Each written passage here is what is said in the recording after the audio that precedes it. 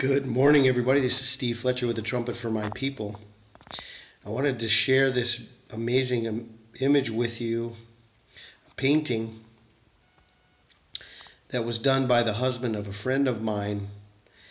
And as we are sitting on the cusp of the return of Jesus Christ, the rapture of the church, and we're watching December 12th, 13th, 14th, the full moon in the meteor shower of the Geminids.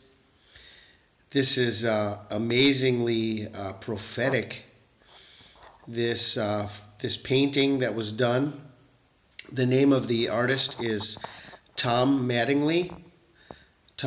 Mattingly, and he's actually the cousin of the New York Yankee Don Mattingly.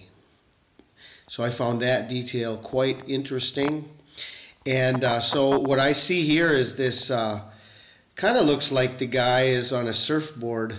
Someone is on a surfboard and riding the wave, right? Riding the wave up. And as he goes up the wave during the full moon, then the stars and the meteors begin to fall.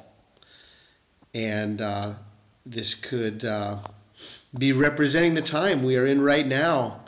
Full moon and the meteor shower and riding the wave of rapture.